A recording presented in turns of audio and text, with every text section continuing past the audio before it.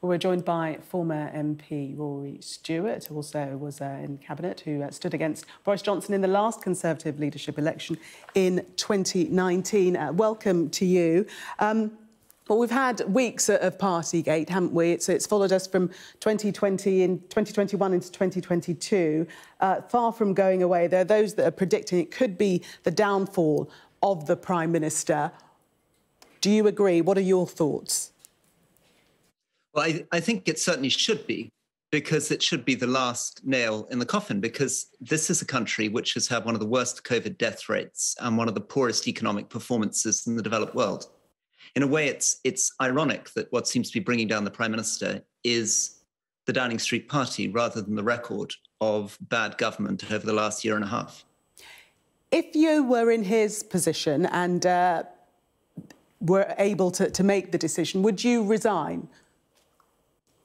I hope so, yes. I believe politicians should resign, and I can't see what future that he has. He may be able to survive for another few months, but he is badly wounded. And essentially, in order to be a leader, you need credibility. You need supporters, you need energy, you need enthusiasm, you need confidence. And those were, of course, things that Boris Johnson had in great excess over the last few years, and he's lost it. And it's very, very difficult to see that returning, and very difficult to see him being a credible leader again. And what did you make of Christian Wakefield crossing the floor? Seemingly, it might have backfired, because it seems to have sort of bolstered Conservative MPs with tales of some actually withdrawing letters. I think that's right. I think the sense in any party of party loyalty is very strong. So the rebels that were moving against Boris Johnson will have wanted to feel that they were moving against Boris Johnson, but not against the Conservative Party. So when they saw one of their colleagues cross the floor, that will have taken them aback. But that may, in the end, turn out not to be a good thing for the Conservative Party, because it may just prolong the very painful last days of Boris Johnson and end up damaging the Conservative Party brand even more. Are you surprised that the Prime Minister has got himself into this state, into this mess? Not at all. We should all have expected this. He's been a very famous public figure for 30 years. The British public has spent 30 years focusing on the fact that he lies, that he's disorganized, that he betrays almost every personal commitment that he has. He was manifestly unsuited to be Prime Minister from the beginning, and it's very, very disturbing that a great country like Britain should have chosen somebody so unsuitable for the role. And is this about an individual, or the traits and characteristics that you describe, are they apt as well to describe the Conservative Party? I think it tells us something about the system, not just the Conservative Party, the Labour Party as well. These are party systems which have got worse and worse in Britain, because what they're fundamentally about is winning, not running the country. So the reason people selected Boris Johnson is because they thought he could win a big majority. And the risk is that even if they were to get rid of Boris Johnson, they will select somebody else purely on the basis of whether or not they will win a big majority. We need to get beyond that, and we need to start selecting politicians who are serious, who are credible, and who do their jobs responsibly. And that's a job not just for politicians, that's a job for the media and the public, to make sure that we vote and support people who are good at doing their jobs.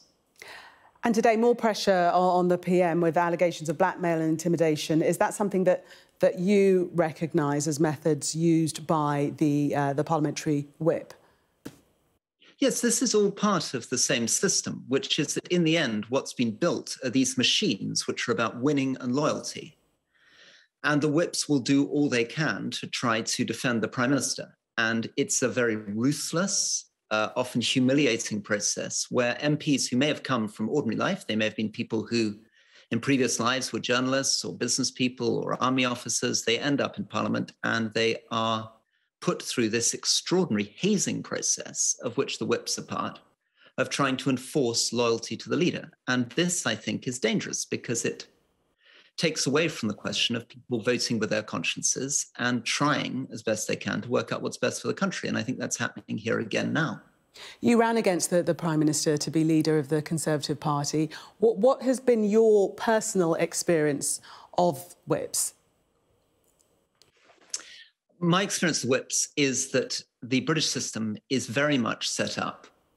It's a sort of elective dictatorship, A prime minister comes in, doesn't matter whether it's Tony Blair or Gordon Brown or David Cameron or Theresa May or Boris Johnson, and the whip's job is to deliver their will and their manifesto. And they will do it largely by using promotion. One of the problems in British government is that the reason that people often become ministers or don't become ministers is not on the basis of their knowledge or their skill at doing a job. It's based on their loyalty, whether or not they do what the whips want. Now, that's fine for getting the government business through, and there's an argument for that. People want to get government business through effectively, but it does mean that you end up with ministers who are often not very well suited for the jobs that they're occupying.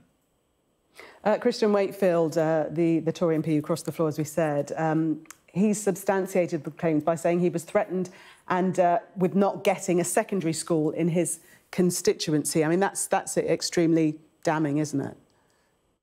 Yeah, and that's completely inappropriate. The decisions made by ministers on the allocation of a secondary school must be based on genuine need. It is grotesque to suggest that the government will deprive a constituency of a secondary school on the basis of the way that an MP is voting in the chamber. I think that's not acceptable. And I think if this is happening, there needs to be a very, very clear reinforcement of what should already be in the ministerial code, which is decisions on that form of investment must be made objectively on the basis of need. They cannot be part of some pork barrel politics of buying political favours. And would you expect an investigation now into these claims that have been made? Potentially, yes, although as we see, whenever these investigations happen, they seem to get stuck in a morass of ambiguity and equivocation. So it's very, very difficult to see much coming out of these investigations at the end. But certainly this behaviour is not good. And British politics would be much better off if we got beyond these sorts of behaviours, these sorts of games. It's not healthy. And look, it's difficult for me to talk about these things. Obviously, I was defeated by Boris Johnson's leadership election. So I'm aware when I'm saying these things, I may be saying them partly out of bitterness and disappointment. And I'm no longer a member of the Conservative Party. So maybe you need to take everything that I say with a pinch of salt. But I think the public as a whole senses that there is something wrong. There's something deeply wrong with the British political system. And that's not just about Boris Johnson. That's about all these political games. And in the end, it comes down to the fact that politics is seen too much as a game and not enough as a real vocation, not enough as being about running the country well. Finally, on the Prime Minister, do you predict that he will hang on, that he will stay? I think he'll try to hang on as long as he can, but I believe that he is now fatally wounded as a Prime Minister. It's almost impossible. If you see Beth Rigby's great Sky interview with him, you see somebody who has lost the confidence to lead. And I think it's going to be very difficult for him to recover from this. Let's talk about Ukraine and bringing your experience in the Foreign Office. Have you read President Biden suggesting that the degree to which Russia invades will dictate the response, i.e. An incursion being not quite as bad as a full invasion and therefore the response not being to that level? Well, this is unbelievably serious. And in a way, as we're distracted by parties in Downing Street, this issue is much, much bigger. Russia is trying to do all it can to destabilize the West and the United States.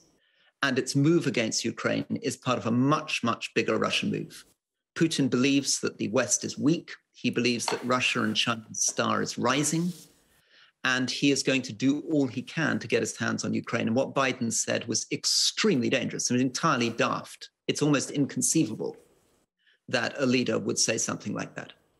The White House have sought to clarify his comments. They've said if any assembled Russian units move across the Ukrainian border, that is an invasion. Let there be no doubt at all that if Putin makes his choice, Russia will pay a heavy price. But as you say, what he did say earlier has gone out there. How will that be interpreted by Vladimir Putin? Is that a green light to him? Putin will see it as further confirmation of what he believes, which is that there is no real conviction. It's not just President Biden. He also will have seen Emmanuel Macron's statements where Macron is talking about the EU coming up with its own approach independent of NATO to Russia. All of this will convince him that he can get the best of all worlds. He can threaten to invade, he can get a whole series of concessions, and what he's really going to want to do is effectively take over Ukraine without having to fight. What he wants to do is to try to bully the West into agreeing that they won't defend Ukraine and then effectively take power in Ukraine through his proxies. And at the moment, unless somebody steps up and unless there's any real conviction and unless we're actually serious about providing, unfortunately, arms to the Ukrainian people, we will find ourselves in that situation.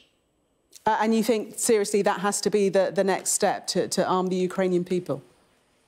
Yes, partly because the only people who are actually likely to have the will and the credibility and the resilience to fight the Russians will be the Ukrainians themselves.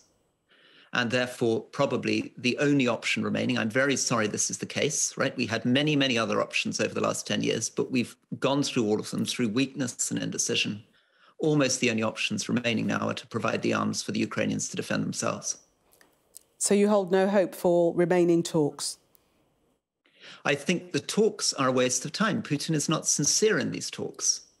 Right? There's no point talking with somebody who's issued that kind of ultimatum. It's quite clear what Putin wants to do, which is to humiliate and weaken the West and try to get his hands on Ukraine without fighting.